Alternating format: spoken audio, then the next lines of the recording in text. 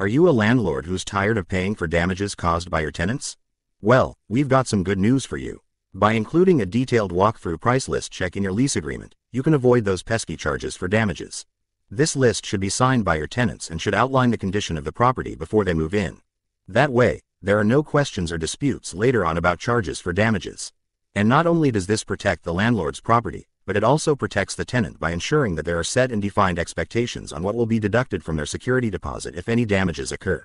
So, next time you sign a new lease, make sure to include a detailed walkthrough price list check in your lease agreement for your tenants and your own protection. If you like a copy of my checklist, click the link below, and I will email you a link to download your own damage price list to use for your next tenant.